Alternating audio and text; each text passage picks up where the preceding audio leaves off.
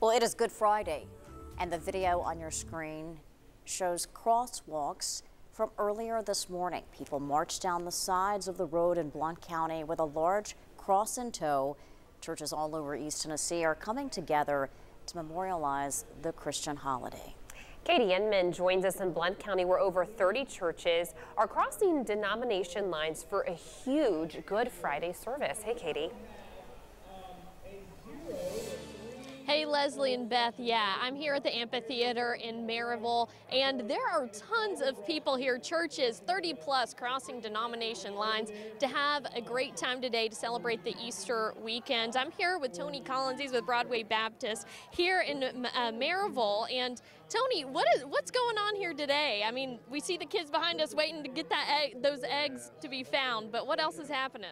We're having an exciting day here. This is a historic event. It's the first time that churches from all across denominational lines are coming together on Good Friday and having just a massive celebration. It's kicking off here in just a few seconds with an egg hunt for all the different ages of kids, special needs kids. At about 5:15, we have two groups that are carrying the cross. They're going to kind of come in together, and we'll be excited about that. We have a mass choir of over 100 from all of the area churches and musicians that are going to be sharing. And then what we're really excited about is the first time, I've been a pastor for almost 40 years.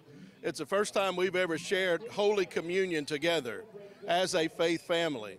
And so tonight, after the choir shares worship with us, we're going to have communion together as a faith family of Blount County. And it's just been remarkable to see how God has worked in bringing all the pastors and the churches together.